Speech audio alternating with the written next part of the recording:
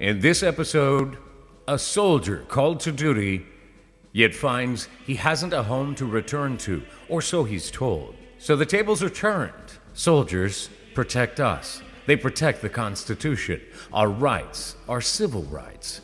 In this episode, however, Tori was given the privilege to return the favor.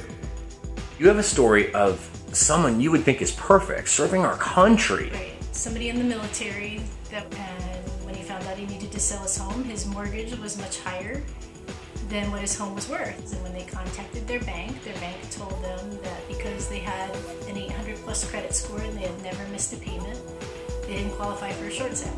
What? They didn't qualify? No, because they had too much money and they had great credit. That seems wrong.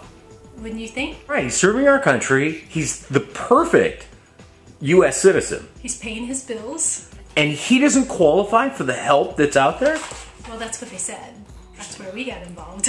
All right, tell me about it. Called the bank and explained to the bank that they needed to take a little bit closer look at his circumstances and understand the reason we in the United States have our freedom was due to people like him, and perhaps they needed to reconsider whether he would qualify for a short sale or not. And we were able to talk to the bank, and the bank in time agreed to allow him the short sale, and they waived his deficiency, which means he didn't have to pay him back any money.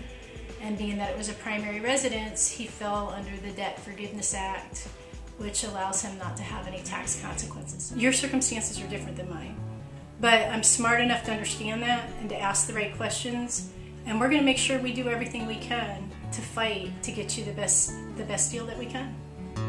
Call and make an appointment today at 321-422-4729 or send Tori an email at her website.